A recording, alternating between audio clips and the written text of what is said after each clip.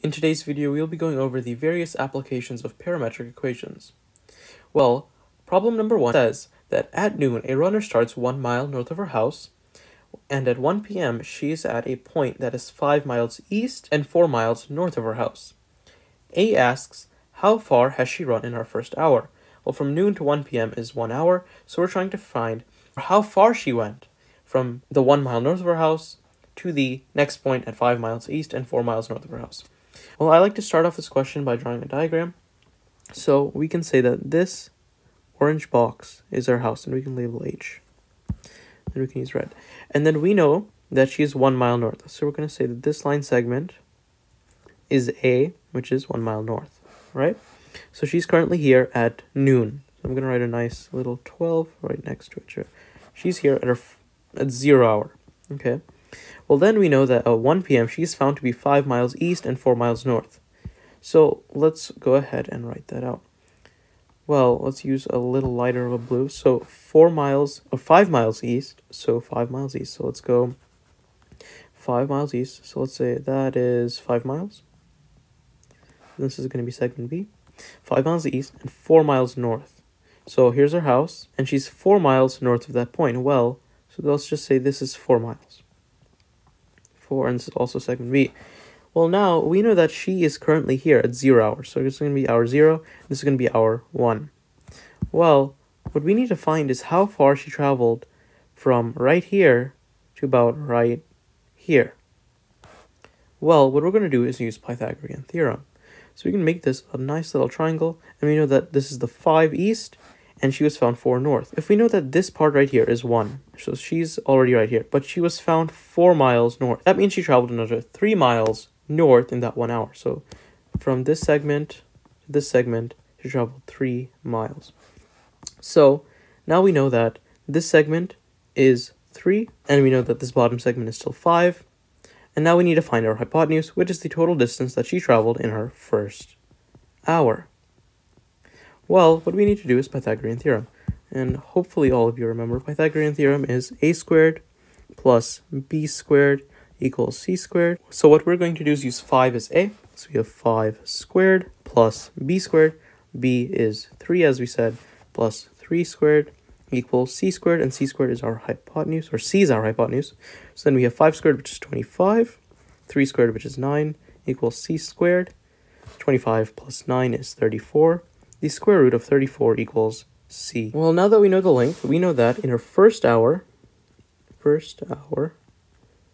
she traveled a distance of the square root of 34 miles. So now what we're going to do is we know that she traveled the square root of 34 miles in her first hour. And we know that we cannot simplify the square root of 34.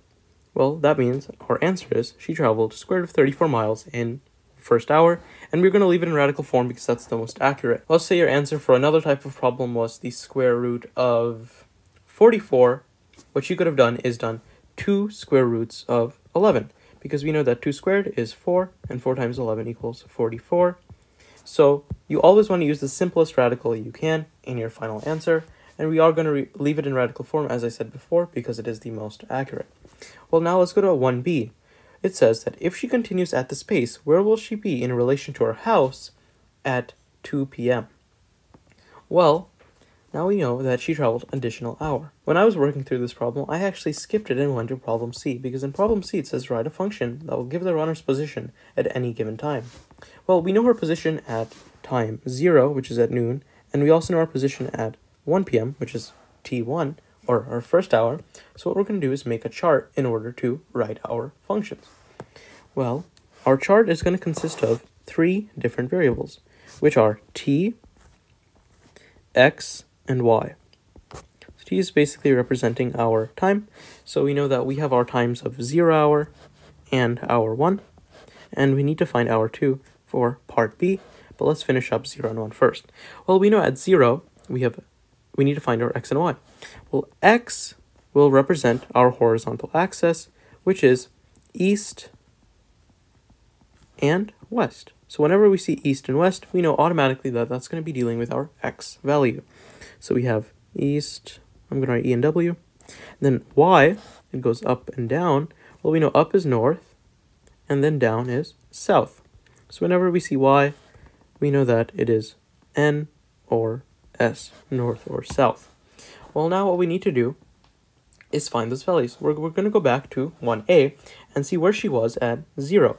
Well, we know from our problem, it states that at 0 or at noon, she was only 1 mile north. It doesn't give us any information if she was east or west, so we're going to assume she was just exactly 1 mile north of her house. So we know our x value is going to be 0 because we have no east or west, so that's 0. But we do know that she's 1 mile north, so y is 1. Well, then at 1 hour, which is at 1 p.m., because noon is 12 p.m. to 1 p.m. is 1 hour. And the problem also tells us that at 1 p.m., she's 5 miles east and 4 miles north of her house. So 5 miles east, that is our x direction. So we have our x equals 5. But then we know that at y, or north or south, she's 4 miles north. So we're not going to be adding 1, because remember, we are just 4 miles north. So our position is exactly at 4. So we have a y value of 4. Well, now what we need to do is get the equation. Well, in order to get the equation, there's several ways to do it. And one way I like to do it is where we have x equals y, or x equals a1 plus w times t. Well, what we have to do here is a1 is going to be our first point in our x. This is the x equation. So then we have 0 plus w, which we don't know, it's the variable which we're going to solve for later on in this problem, w times t equals x. But you can see that our next point, 5, 4, which we have right here, can be used to help solve for w and complete our x equation. So what we're going to do, we're going to substitute that in. So what all we need to do is deal with our x, because this is an x equation. So we know x is 5, so when 5 equals 0, a1 is going to stay the same, plus w, and we're going to look at the t at this value of 5, which is right here. So our t value at 5 is 1. So now we just need to isolate w. Well, w times 1 is w, plus 0, it doesn't really matter. 5 equals w. So now we know our equation. So we're now going to substitute this guy back into the equation where we didn't know w originally. So now we know x equals 0 plus 5. Oh, ran out of space. So now we know x equals 0 plus 5t. That is our x equation. But now we need to find the y equation, because it's going to be a parametric function. Well, for a y equation, it's the same exact thing, but we're going to deal with our y values. So we have y equals a1 plus w times t. You can make it a b, you can make it another variable if it helps you remember that one is for x and one is for y. But at the end, it's going to be the same thing. But so now we have y equals, our a1 for y is 1 plus our w times t. Well, our w value is unknown, so we have w times t. We're going to do the same thing where we go to our next y values, which is 4 equals 1 plus w, and our t at 4 is 1, w times 1. Subtract 1 from both sides, 4 minus 1 is 3, 3 equals w. So now we know that. We're going to substitute this back into our original equation, which was y equals 1 plus 3 times t, and that is our y equation. So we know our x equation was 0 plus 5t, and our y equation is 1 plus 3t. So our answers are the ones that I'm about to highlight. Let's make it a nicer color.